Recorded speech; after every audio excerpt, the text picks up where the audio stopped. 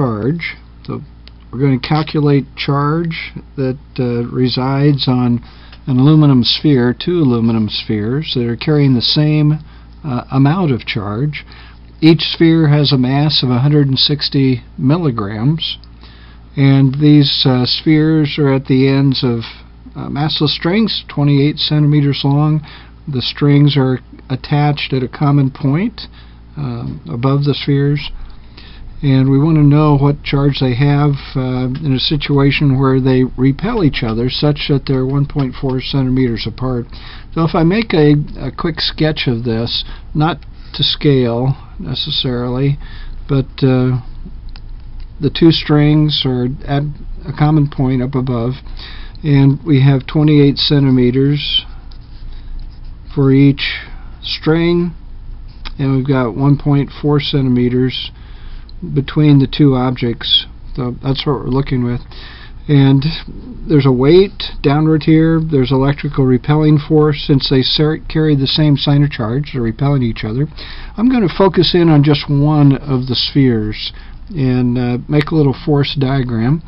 And again, not to scale with distances and angles, but we have the string up to this point here. It's going to have tension in this string.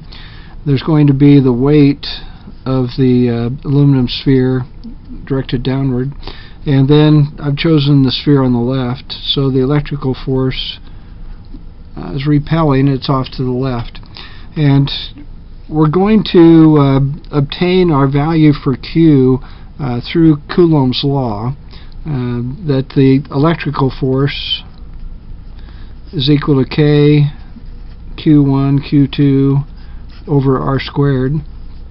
Where Q is the charge on each object. It's going to be the same Q for this problem, and R is the distance between.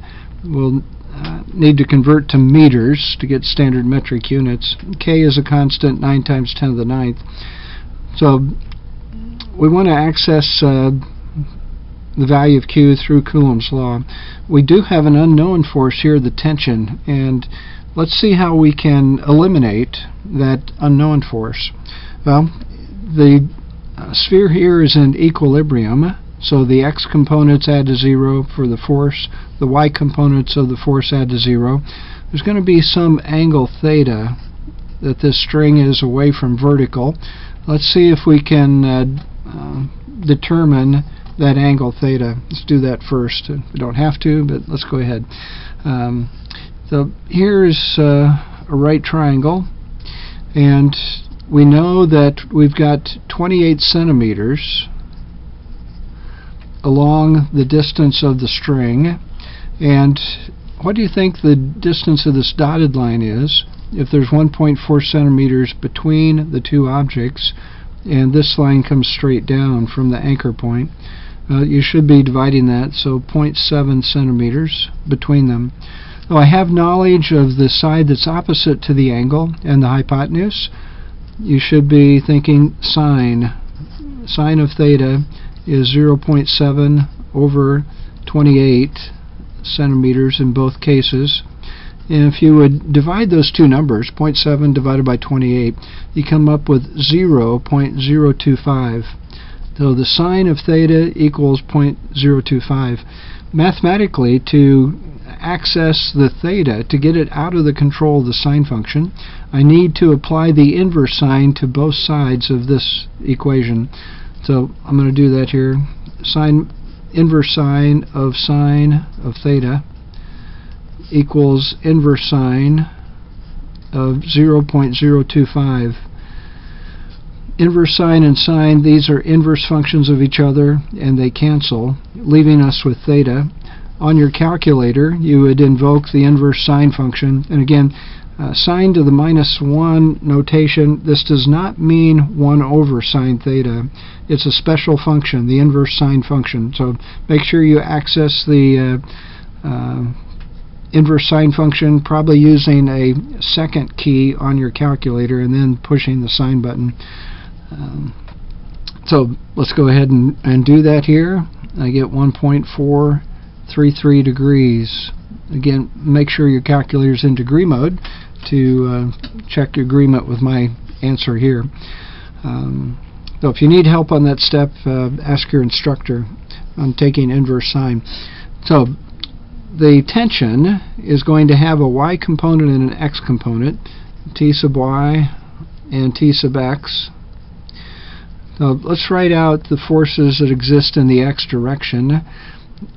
To the right, we're going to have this x component of the tension, and we find this t sub x value by using the sine function.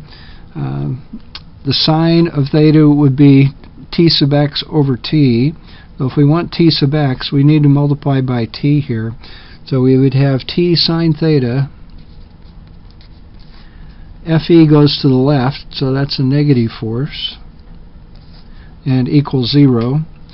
In the y direction, the t sub y is the adjacent side. So cosine of theta equals the adjacent side divided by the hypotenuse. If I multiply both sides of that equation, I get t cosine theta for the value of t sub y. mg is downward, so that'll be a negative. Then I'm going to rewrite this, and just to save a little space, I'm going to tell you what I'm going to do. I'm going to add Fe to both sides. I'm going to add mg to both sides of this equation, and then I'm going to divide the two equations. So we get t sine theta, and there's Fe on the right side. This would be t cosine theta, the y equation, and mg on the other side. This is perfectly legal. If I have two equations, I can divide the left sides and set that equal to the division of the right sides. And we see now the advantage of this is we cancel off the unknown tension. In addition, the sine divided by cosine is tangent. So, and then I'm going to save a little step again. I'm going to multiply both sides by mg. So I'll have mg tangent theta equals Fe. So we're making progress. We know the mass of the sphere. We know 9.81 for the acceleration due to gravity. We know the theta, and we can get a value for the electrical force. But instead of doing that, I'm going to go ahead and just put in the electrical force in symbols, and then we'll put in numbers. So mg tangent theta equals k. The two q's are the same, so instead of writing q times q, I'm going to write q squared, and then we divide by r squared. And just rearranging again, multiply both sides by r squared, divide both sides by q, I would obtain an equation that q squared is equal to r squared, mg tangent theta, divided by k. I'm starting to run out of paper here for you. Sorry about that. So q squared is r squared, multiplied both sides by r squared. mg tangent theta, I've divided both sides by k. That would give us q squared. So let's go ahead and put in numbers. So the q squared, if I use our values here, r is the distance from charge to charge. And I need to have that in meters, so 1.4 times 10 to the minus 2 meters. That r is squared. The mass is 160 milligrams. 160 times 10 to the minus 3 grams. I need kilograms. To go from grams to kilograms, there's a conversion factor that's another 1,000 factor smaller. So we get 160 times 10 to the minus 6 kilograms. I need to use standard metric units for this mass. I can't use grams. I have to use kilograms. G is 9.81 meters per second squared. And then tangent of 1.433 degrees. We have to divide by the electrical constant. That is 9 times 10 to the 9th approximately, very close in standard metric units. So at this point you ought to pause and inspect, make sure you know how I substituted for each value, how I did the conversion from grams to kilograms, and go ahead and calculate a number. So, welcome back. And on your calculator, perhaps, you'll have that Q squared is 8.551 times 10 to the minus 19. We can't stop there, however. We want the value for Q, not Q squared. So take a square root of both sides, and we get square root of Q squared gives us Q. The square root of this value gives us 9.25, rounding off, 10 to the minus 10 coulombs. If you want to get to a prefix, let's go for the nano prefix. Nano is 10 to the minus 9. How do I write the number if I change this to 10 to the minus 9 coulombs? I'm making this power 1 greater. It's going from minus 10 to minus 9. When I make the power greater, I have to make the number smaller to move the decimal place like this.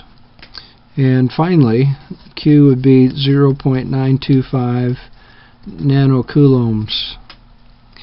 So we were able to compute the charge that exists on aluminum spheres that repel each other 1.4 centimeters, given this length of string, given this mass for each charged object, the aluminum. We made use of some trigonometry to come up with a value for theta. We made use of the concept of equilibrium, that these two charged spheres are not moving, not accelerating, so they have a balance in the x direction for force and a balance in the y direction for the forces. We wrote the x and y components of the tension, and then divided the two equations to cancel off the unknown tension. We come up with an expression for the electrical force. We write out the Coulomb's law, Q squared over R squared. We algebraically manipulate that to solve for Q squared, and then we put in metric numbers for our calculation. And again, Q is 9.25 times 10 to the minus 10 coulombs. Keep practicing.